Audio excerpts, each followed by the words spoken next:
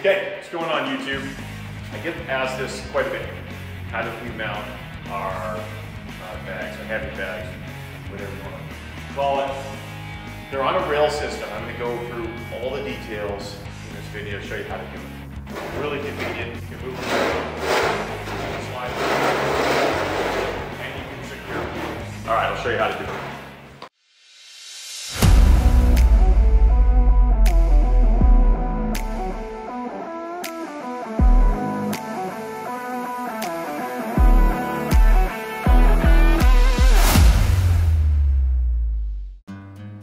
All right, okay, going up the ladder. I'm going to show you how the rail is attached.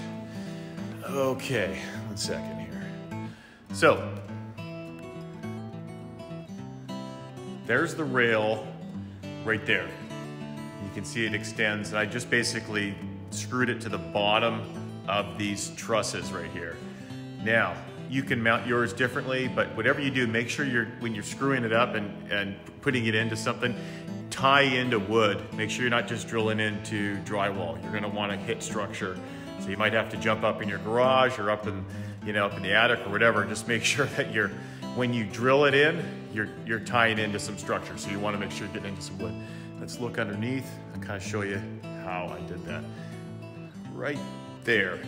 So, see those screws? What I did, and you don't have to do this, but I went along and drilled holes, pre-drilled the holes, and then used wood screws and screwed each piece of the railing up. These railings are 5 feet long, I believe, off of Amazon. You can also buy them from Home Depot or Lowe's in longer lengths. I want to say you can get them up to 10 feet long. That's up to you, however you want to do it. I bought everything off Amazon. I'll link some stuff in the description to give you guys an idea what I used. Now, pull this one over.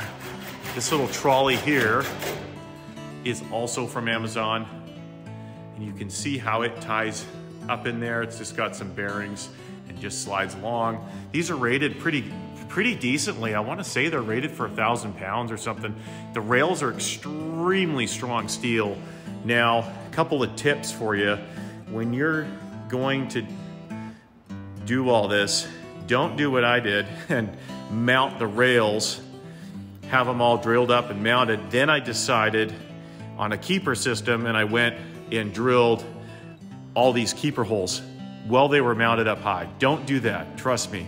You'll have metal shavings all over your gym. It's just not fun. It's not something I want to recommend. So there was a mistake that I made. When you do it, make sure you pre-drill these first on the ground, then go mount them up top. And I'll show you how I pin and secure the trolley in a second. All right, so what keeps the bags from moving is a 1/4 inch pin like this. You can call it a split pin or whatever you want to call it. But that is going to be what's going to secure it. So I've actually drilled a hole through the trolley itself that matches the same holes on here. I'll try to see if I can secure it without, I gotta switch hands. Hang on a second.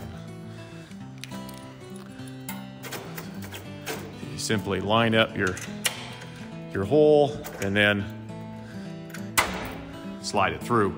And then that's gonna go through to the other side. Now I have a light there, so that's a bit of a pain, but you get the idea.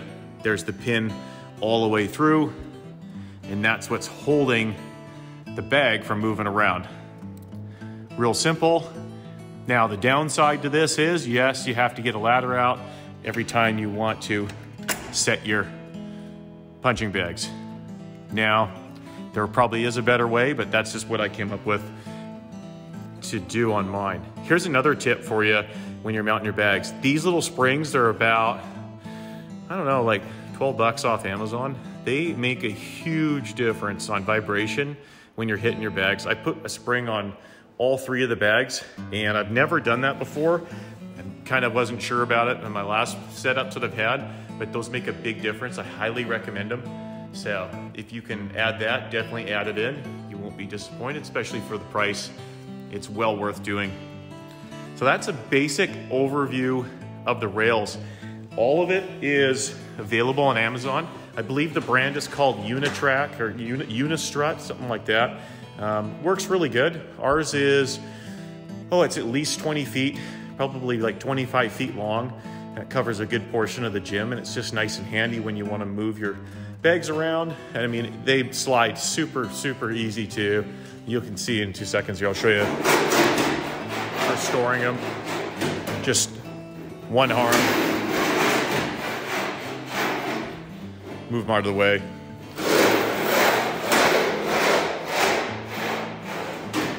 And that's it.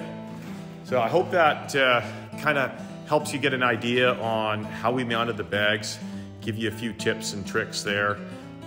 There's the strut. By the way, it came in green. It's kind of weird. I never painted it. Probably could paint it black.